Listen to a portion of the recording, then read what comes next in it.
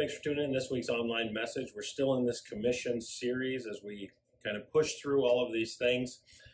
Today's a little bit different. Like last week, we ended on a command of tithing and kind of walking through what that looked like and the difference in tithes and offerings and some other things in that. But today, I really want to shift because we've talked about this idea of being commissioned, and I want to talk about how to share Jesus with people. Because I think sometimes we make it way more complicated than it has to be. You know, people who have given their life to Jesus know that we need to share the gospel with people. And it's usually an intimidating thing, but most people struggle to do that. And they struggle oftentimes because maybe it just makes them uncomfortable. I know that I've met people that feel unworthy to be able to share, those who don't know how, those who actually are ashamed that they know the Lord. And then there are those who just refuse, like they're just not going to do it. They're not going to be a part of it. They're not going to be pushing in those things. And last week we talked about being prepared to hear from the Lord. And is the idea that when we read God's word, that it's speaking to us directly. It's His word. So what does it mean to be prepared to hear Him? Because I think it's really important for us, especially on today's message, to understand what that means. That means that you're focused and tuned into what He is saying. That when you receive it, that you reflect on your life, meaning that you compare God's word to how you are living or what you are doing, and then you take action in that, and whatever that looks like. You change what you need to in your attitude, in your behavior, to reflect God's word and what God's word told us, what God Himself is telling us. And so you have to change both, not just one. That's what it means to be prepared to hear and what to do with it once you hear it. I'm going to read a few scriptures on sharing Jesus and like our commission, because it really is about what we're commissioned to do. And I want to tell a little story out of scripture where we get to see that, but then I want to walk everybody through how it's not really that complicated, because I want you to feel comfortable doing it. I want you to be able to bring the Lord to the table with anybody out there, because it's our mission. That's what we've been commissioned to do. And the very first one is really based off of the anchor scripture for this, which is Matthew 28:19. And that's the whole idea that we go therefore and make disciples of all people, baptizing them in the name of the Father, the name of the Son, and the name of the Holy Spirit. So that's our role, to be able to do that. We need to go make disciples. We need to share with people in our lives about who He is, to be able to do that. That's important. It's not just something we should do. Like, we are commanded as His disciples to do that. Mark 16:15 and 16 actually talks about how we go into all the world and preach the gospel to all creation. He who has believed and has been baptized shall be saved, but he who has disbelieved shall be condemned. We have to let people know the difference in heaven and hell, the difference in the Lord and accepting the Lord in our life, and what that means and how to do that, because otherwise we're lost. There's people in this world that are lost, that are separated from the Lord, and it's our job, it's our commission, it's our privilege to be able to share what the Lord has done for us. And it's really important for us to be able to do that. Leads us to one of my favorite scriptures, Acts 1:8. But you will receive power in the Holy Spirit. That's how we do it. Like, once we're saved, once we've been commissioned, once we step out in doing that, we get the power of the Holy Spirit in us to come upon us, it says, that we might be His witnesses, the Lord's witnesses, both in Jerusalem and in Judea and in Samaria and in all parts of the world.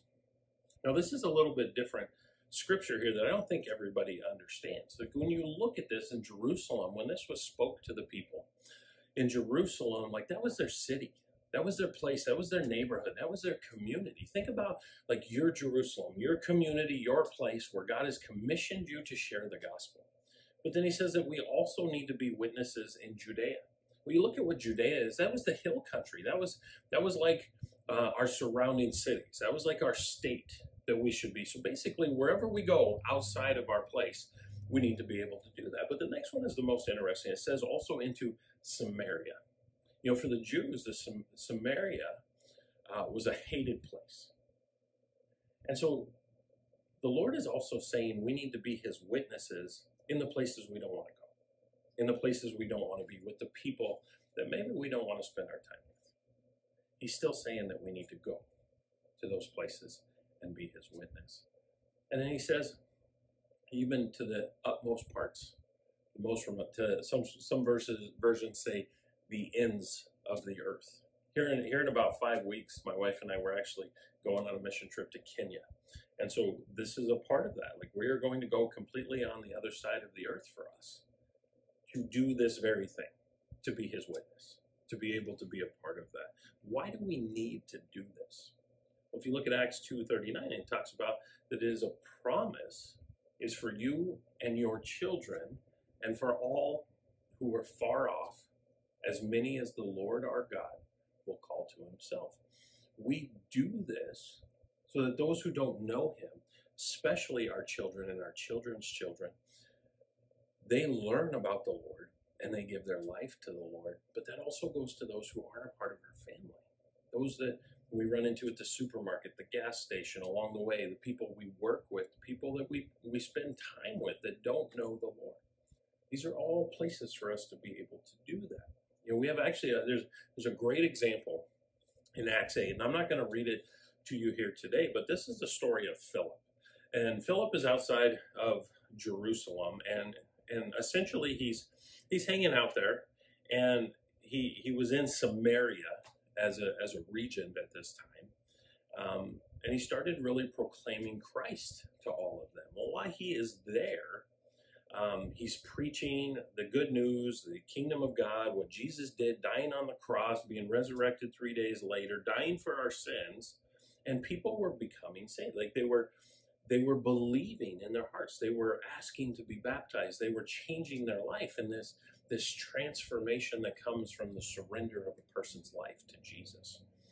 And what we see here is when a person gives their life to Jesus, like, they surrender to truly follow him. In Scripture, the very next things that are asked of us as believers is the next step of getting baptized. So if you've given and surrendered your life to Jesus, but you haven't been baptized, that is something that's asked of you to be able to do. He talks about this idea of sharing the gospel. You know, it's important for us to share the gospel because we need to listen to the Holy Spirit inside of us, to hear the Holy Spirit. We have to be prepared, like I talked about. Are you prepared to hear from him, to be ready to react? It's the same preparedness in our life as preparing when we read his word. Are we prepared when we read the Bible to hear specifically God's word to us in what we have going on? We need to be prepared in that. So then once we hear it, we need to act on it. And so the more you read in Acts 8, you'll actually get to a place where an angel shows up and visits Philip. And when he visits him, he asks him, he says, I want you to go up to Jerusalem, to Gaza. And so this was a desert road that he ends up taking, and he goes all the way up there, and on his way, he runs into an Ethiopian eunuch that is on the way. And this is not just any Ethiopian. This particular Ethiopian is like a court official to the queen. That means that they're in charge of all of her treasure. And so that's important for us to understand, because this would be a trusted person. And he was going to actually worship in Jerusalem while he was there. And on his way, he was reading from the writings of the prophet Isaiah. And so the Spirit said to Philip, so Philip went because the angel said, and while he's there, he's waiting and listening to the Holy Spirit to speak to him. And the Spirit says, go up and join the chariot. So in that moment, Philip runs up alongside, and he actually hears the Ethiopian reading from the Scriptures. And he asks him, do you understand what it is you're reading? And this was the man's response. He says, well, how could I unless someone guides me? Now think about that concept when we're trying to share Jesus. Like, if we just give them a Bible, like that's not going to really help their cause. Reason being is I'm going to read you the passage that he was reading in that as an Ethiopian. He says, this was the scripture he was reading. It says, he was led as a sheep to slaughter, and as a lamb before its shearer is silent, so he does not open his mouth. Now, if you just give that to someone and they're expected to understand it. They're expected to know what it means. Like, we're not helping them. It takes someone to come alongside. And God, this is why it's so important for us to disciple people, because in discipleship, we're helping them understand. We're helping them learn. We're helping them grasp the concept of who Jesus is and how to follow him. And so as you continue to read in the rest of Acts 8, you'll actually see where Philip comes alongside and kind of does that. The Ethiopian actually says, here, hop up and sit with me, and let's go through this. And so they do that, and he kind of explains that to him. And along the way, all of a sudden there's water. He says, look, there's water. Is there any reason that I could not be baptized? And this is what I really want you to focus on while we talk about sharing Jesus here today. Because this is what he says. Philip said, if you believe in your heart, you may. You have to believe in your heart. And we're going to get to a little bit more of that here in a little bit. And this is what the Ethiopian said. He said, I believe that Jesus Christ is the Son of God. Now that is the most important part. So they stopped. Philip got out. If you read the rest of the story, he baptizes the Ethiopian, and literally the Spirit of the Lord snatches Philip away, and he's gone. He never sees him again. And the guy goes on just praising, rejoicing, and worshiping the Lord because of what happened. So let me ask you a question. Are you willing to be a Philip? Are you willing to engage? What I mean by that is are you ready and willing to share the gospel just like Philip did in that story? I can remember the first time that I shared the gospel. I was so nervous. It was terrible. It was terrible. And I fumbled through it. I fumbled through explaining who Jesus was and what he had done for me. I fumbled through the prayer. And I have no idea how it worked other than the Lord himself filled my gaps. But that young man gave his life to Christ then. And it was really amazing because not only did he give his life to Christ, but he carried on through the youth group that I was a part of at the time. And he grew. And you could see him change his life to reflect more of Jesus in it. And it was absolutely amazing. I remember here a few months ago sharing with a lady that needed a ride. My wife was going to give this lady a ride, and I just went with her. And on the drive, I shared the whole gospel with her. And I asked her, I said, well, what do you believe? And she said, well, I believe that if I'm nice enough, that I'll be okay and I'll go to heaven. And she wouldn't receive anymore else. And that breaks my heart because here I put it on the table of what it takes. But her understanding and her belief doesn't have room for surrendering her life to Jesus. And hopefully other people will come into her life, because I haven't had the opportunity to share with her again, that will reinforce, to give her the opportunity to receive that. But just because we share doesn't mean everybody does. And then here last summer we had a VBS, and this young man was really like working in it and trying to figure it out. And one night in Kids Club, we just shared the gospel with him. I said, have you ever given your life? Well, no. Do you want to? Yes. And walked him through all the steps, the same steps I'm going to walk you through here in just a minute to make it so uncomplicated for you. And he said, yes, and we celebrate that he has given his life to Christ here today. You know, not every time we share are we going to get that result. And it's important for us to understand that, but that should not keep us from sharing. Because it is not us that does the saving. It is the acceptance of Jesus Christ in a person's life that allows them to become a child of God. And so, I'll be honest, I actually have learned more about sharing Christ through working with teenagers. We used to go to Dare to Share conferences, and that was what they were all about. They would equip the kids with ways to share the gospel at school. And man, it was so great.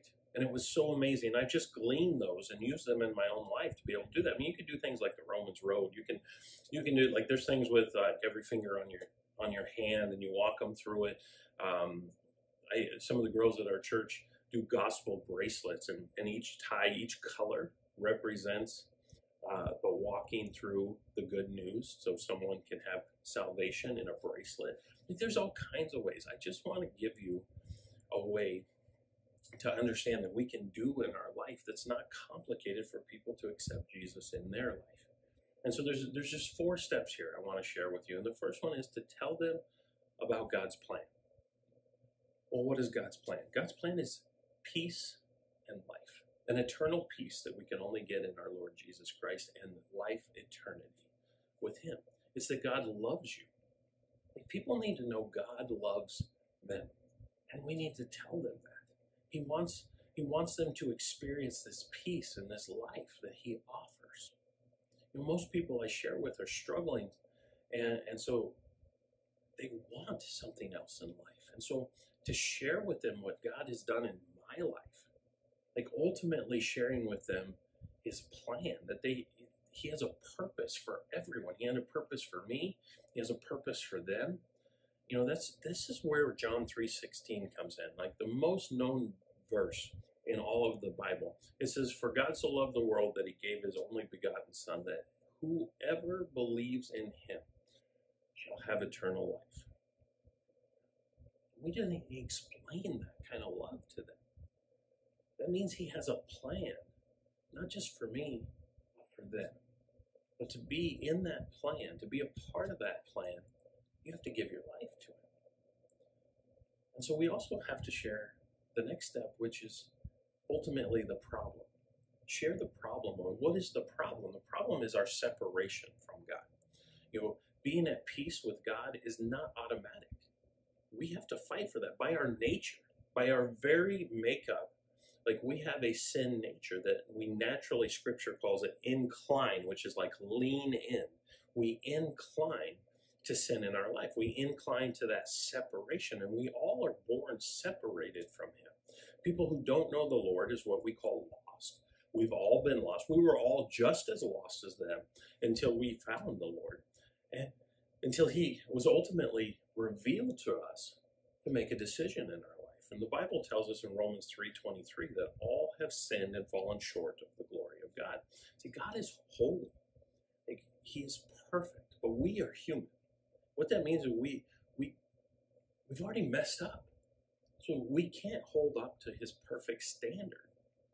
So when we are lost, we are like people driving 100 miles an hour at the edge of the Grand Canyon, not knowing there's a canyon there, and not ultimately caring, but we can't see the edge.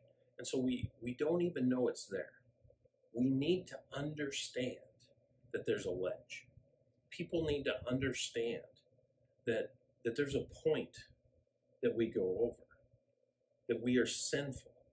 And we have to understand what the weight and the gravity of that sin really is, which Romans 6:23 tells us that the wages of sin is death. If we keep going down that road of being lost, then we ultimately stay lost.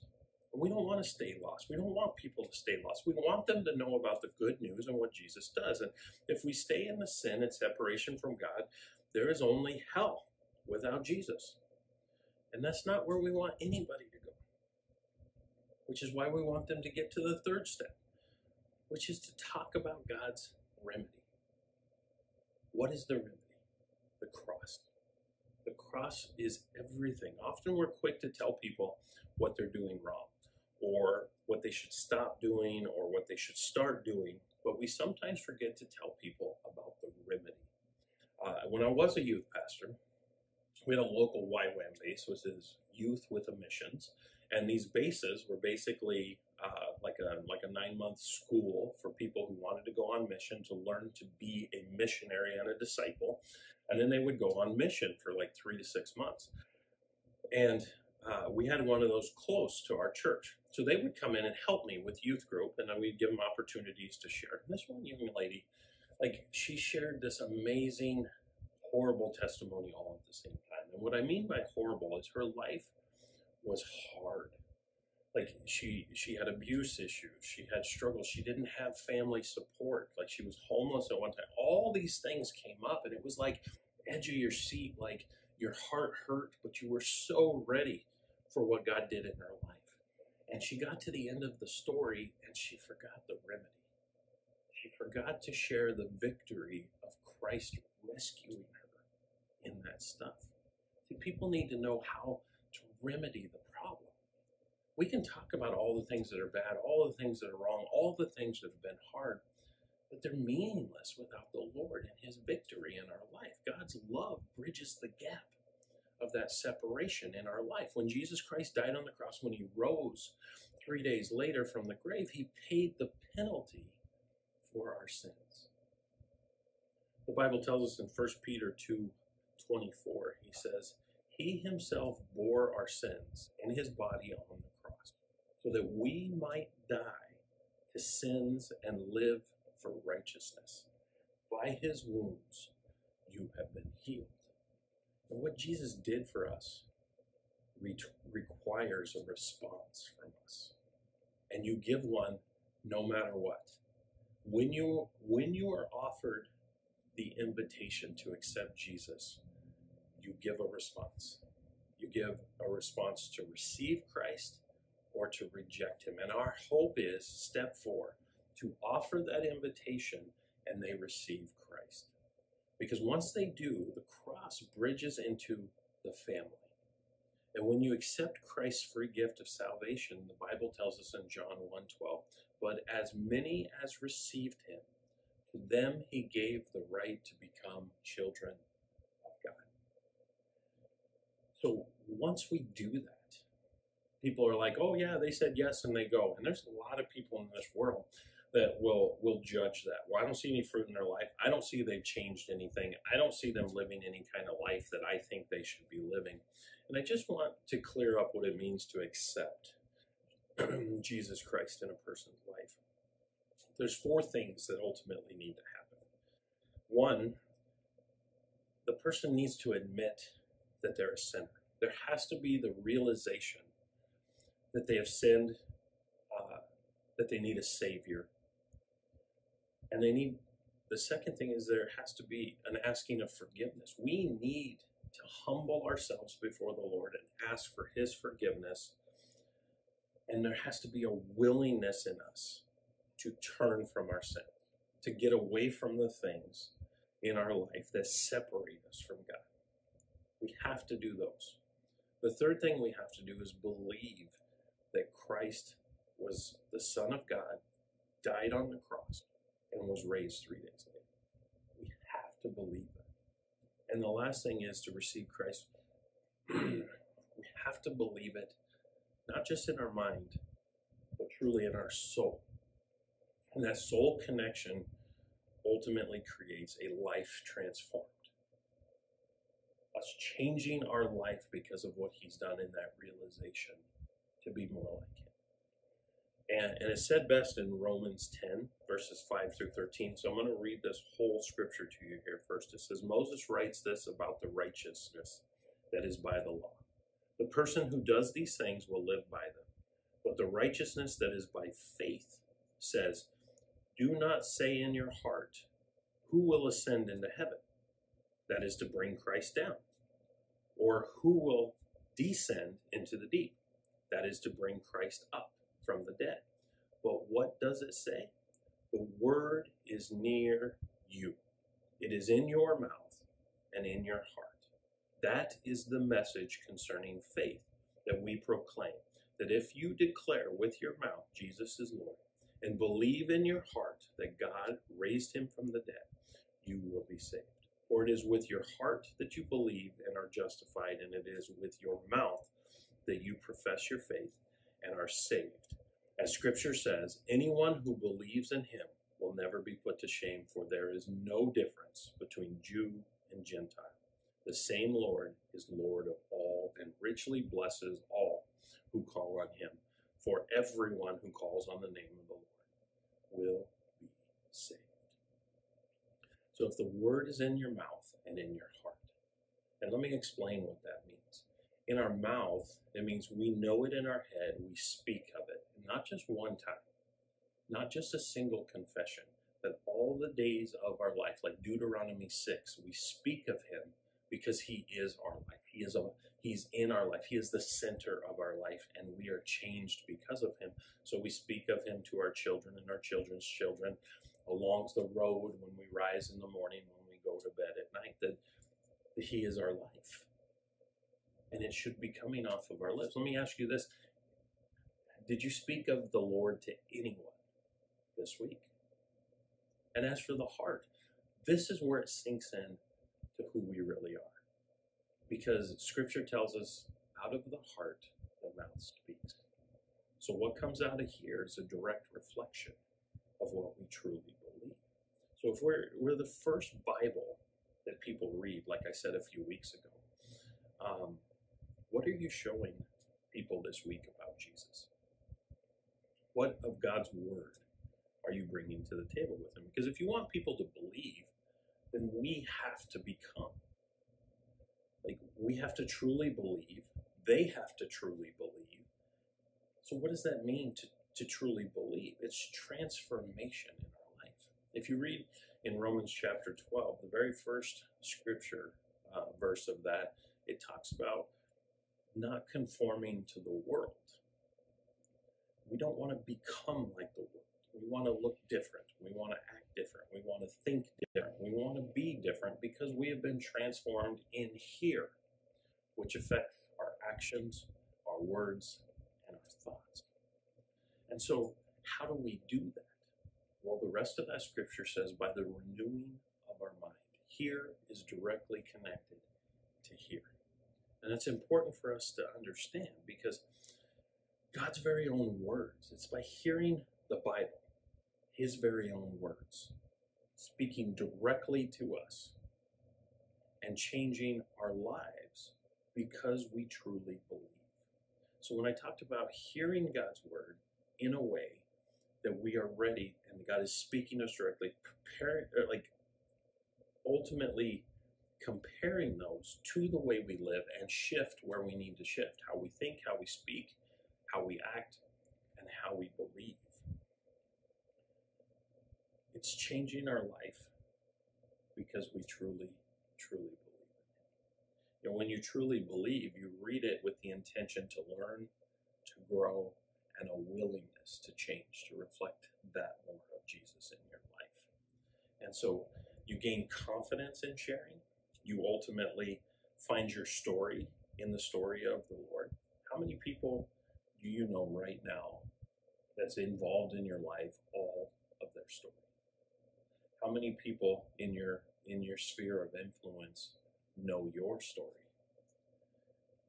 Because you can't tell Jesus' story, the good news, the gospel, if you're not a part of that story. And that's my prayer for everyone, that you realize that you have a part in this story, that you find it, that you know it, and that you share it. Because there is no greater evidence in sharing the gospel than the life-changing grace and power of Jesus Christ in your own life. And may God bless you for that. Heavenly Father, we come to you, Lord, in thanks and gratitude for your hand in our life, for your Son dying on the cross. And Lord, help us to be confident, help us to be bold, help us to know the words to share with those that we come in contact with. Help us to share the gospel, Lord, in Jesus' name. Amen. Well, I hope you have a wonderful 4th of July week and a safe one, and we will see you next time.